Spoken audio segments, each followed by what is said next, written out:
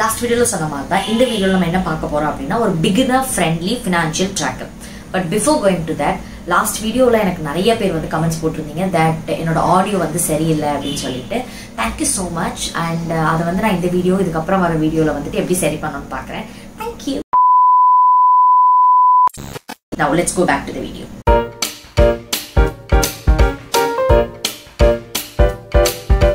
உங்களுக்கு already tracking பற்றி தெரியும், ஃபினான்ஷியல் ட்ராக்கிங் எப்படி பண்ணுறதுன்னு தெரியும், என் காசு எங்கே போகுது எங்கே வருதுன்ற கணக்கெல்லாம் எனக்கு தெரியும் அப்படின்னா இந்த வீடியோ உங்களுக்கு கிடையாது.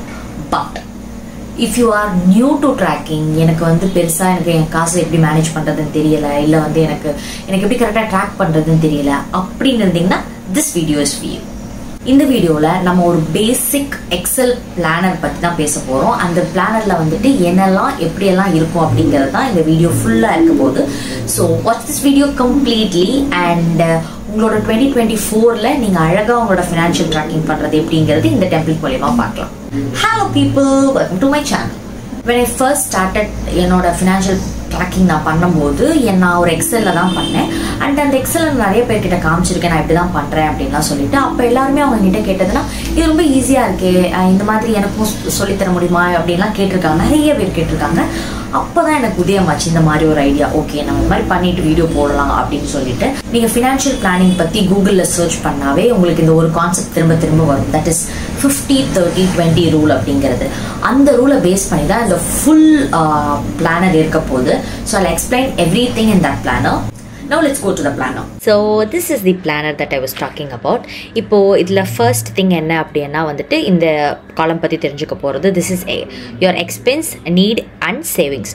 நீங்கள் இங்கே என்னென்னலாம் போடுறீங்களோ அதோட டேக்ஸ் எல்லாமே நீங்கள் இங்கே போடணும். ஃபார் எக்ஸாம்பிள் இந்த ஷீட்டில் வந்து நம்ம அப்டேட் பண்ணிக்கலாம். எக்ஸ்பென்சஸ்னால் வந்துட்டு இப்போது நீங்கள் ரெண்ட்டு, உங்களோட ரொம்ப அத்தியாவசியமான வந்து செலவுகள், ரெண்ட்டு, ஃபுட்டு, க்ரோசரி, மெடிசின்ஸ், இந்த மாதிரி விஷயங்கள்லாம் உங்களோட எக்ஸ்பென்சஸில் வரும். நீடில் என்ன வரும் அப்படின்னா அதை தாண்டி இப்போ நான் ட்ரெஸ்ஸு வாங்குறதோ, இல்லை எனக்கு ஏதாவது ரொம்ப நாள் ஏதாவது ஒரு விஷயம் வாங்கணுன்னு இருக்குது அது வாங்குறதோ, ட்ரிப்பு பிளான் பண்ணுறதோ, இந்த மாதிரி விஷயங்கள்லாம் உங்களுக்கு நீடில் வரும். சேவிங்ஸ் அப்படிங்கிறது வந்துட்டு நிறைய டைப் ஆஃப் சேவிங் இருக்குது. நீங்கள் எது பண்ணுறீங்களோ அந்த சேவிங்கை வந்துட்டு இதில் போட்டுக்கோங்க. சேவிங்ஸ், இன்வெஸ்ட்மெண்ட்ஸ் எல்லாத்தையுமே வந்து இதில் போட்டுக்கணும். Okay, so this is the category. இது வந்து ஒருத்தவங்களுக்கும் மாறும். சில பேர் வந்து ரெண்ட் பே பண்ணுவீங்க, இல்லைனா சில பேர் உங்கள் அப்பா அம்மா பே பண்ணுவாங்க, அந்த மாதிரி இருக்கும். பட் எக்ஸ்பென்சஸ்ன்றது உங்களோட அத்தியாவசியமான பொருட்கள், அத்தியாவசியமான செலவுகள், அது எல்லாமே உங்களை எக்ஸ்பென்சஸ் கவர் பண்ணும். நீடு வந்துட்டு அதையும் தாண்டி இருக்கிற ஆசைகள், டிசையர், இதை வந்து கவர் பண்ணுறது தான் வந்துட்டு உங்களோட நீடு. சேவிங்ஸ் அப்படிங்கிறது ஃபியூச்சர் யோசிச்சு நம்ம பண்ணுறது. ஸோ இந்த கேட்டகரி தான் இருக்கும். இப்போது அதை அண்டர்ஸ்டாண்ட் பண்ணியாச்சுன்னா இந்த செக்ஷன் உங்களுக்கு ஈஸியாக புரிஞ்சிடும். இங்கே வந்துட்டு இப்போ நம்ம வந்துட்டு என்ன வந்துட்டு செலவு பண்ணுறோம், மாதம் என்ன அலோகேட் பண்ணுறோம் அப்படிங்கிறத நீங்கள் இங்கே போட்டிங்க அப்படின்னா அது என்ன காலம் அப்படிங்கிறத இங்கே போட்டுக்கணும். ஃபார் எக்ஸாம்பிள் நான் வந்துட்டு ஏதாவது ஒரு ட்ரெஸ் எடுக்கிறேன் அப்படின்னா அது என்னோட நீடு. ஸோ அதை வந்து நீங்கள் அப்படியே காப்பி பண்ணி இங்கே வந்து நீடுன்னு இருக்கும், நீட் போட்டுக்கலாம். அதுக்காக நீங்கள் எவ்வளோ செலவழிக்கிறீங்களோ அதை நீங்கள் போட்டுக்கலாம். ஸோ இதுதான் first section that I wanted to explain. Other thing எப்படி ஒர்க் ஆகும் அப்படின்னா இது வந்து உங்களோட காலம்ஸ். இதில் வந்து உங்களுக்கு இன்கம் இருக்குது, என்ன இன்கம் இருக்கோ அந்த இன்கம் இங்கே போடணும். சில பேருக்கு ஒரே ஒரு இன்கம் இருக்கும், சில பேருக்கு மல்டிபிள் இன்கம்ஸ் இருக்கும். ஸோ அது எல்லாத்தையும் இங்கே போட்டுடணும். இது நீங்கள் இங்கே போடோன்னே இங்கே உங்களுக்கு டோட்டல் ஆகிடும். ஃபார் எக்ஸாம்பிள் எனக்கு வந்து இன்கம் 3 இருக்குதுன்னு வச்சுக்கோங்க. ஓகேவா, அதுலேருந்து ஒரு 3500 வருது அப்படின்னா உங்களுக்கு டோட்டல் இங்கே மாறிடும். அந்த டோட்டல் தான் உங்களுக்கு வந்து இங்கே 50% எக்ஸ்பென்ஸ், 30% நீட், 20% சேவிங் அப்படின்னு சொல்லிட்டு ஃபிக்ஸ் ஆகிருக்கும். ஓகேவா, ஸோ இதில் நீ எப்படி இருக்குன்னா இந்த சைடு வந்துட்டு உங்களோட மொத்த சம்பளத்தில் 50% வந்து எவ்வளோ, 30% எவ்வளோ, 20% எவ்வளோ அப்படிங்கிற செக்ஷன் இங்கே இருக்கும்.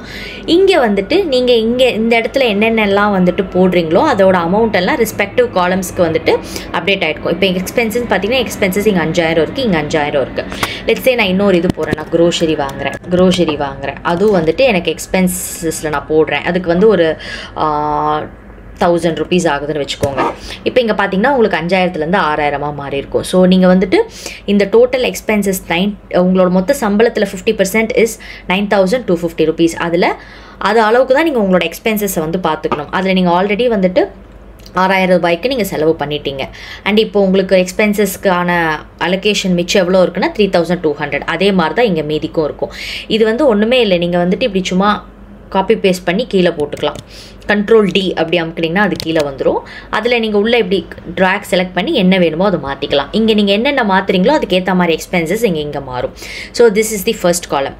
இப்போ ஜனவரி மந்தில் உங்களுக்கு முடிஞ்சிருச்சு. இப்போ ஃபெப்ரவரி மந்த் எப்படி இருக்கும் அப்படின்னா இந்த இடத்துல வந்துட்டு உங்களுக்கு வந்த வரவு போன செலவு இல்லை பேலன்ஸ் உள்ளது இங்கே இருக்கும்.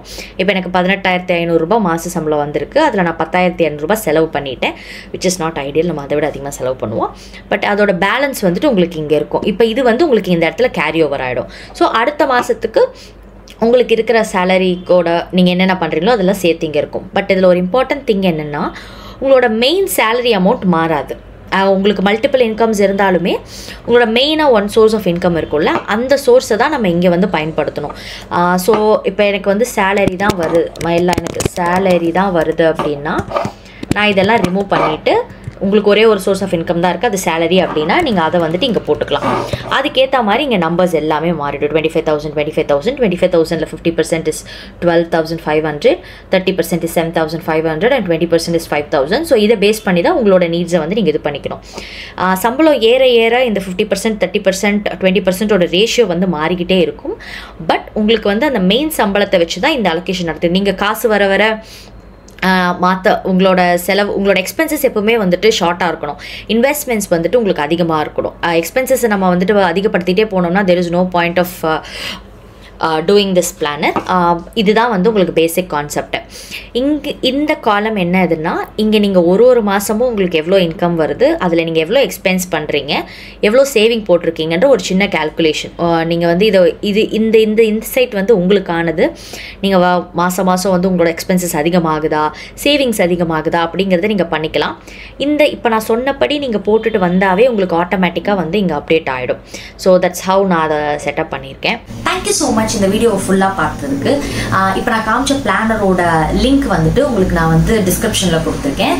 நீங்கள் அதை கிளிக் பண்ணி காப்பி பண்ணி உங்களோட நான் இப்போ சொன்ன மாதிரி உங்களுக்கு எப்படி வேணுமோ அதை நீங்கள் வந்து மாடிஃபை பண்ணிக்கலாம். உங்களுக்கு அப்படியும் தாண்டி ஏதாவது டவுட் இருக்குது அப்படின்னா இதில் இது எப்படி பண்ணுறது, ஏதாவது குழப்பம் அப்படி ஏதாவது இருக்குது அப்படின்னா just put that in the comment. I'll try to help you guys. Next வீடியோவில் நான் 2024க்கு நான் எப்படி கோல் செட் பண்ணேன் அண்ட் 2023ல அதில் என்ன தப்பு பண்ணேன் அப்படிங்கிறது ஷேர் பண்ணுறேன். Okay, bye.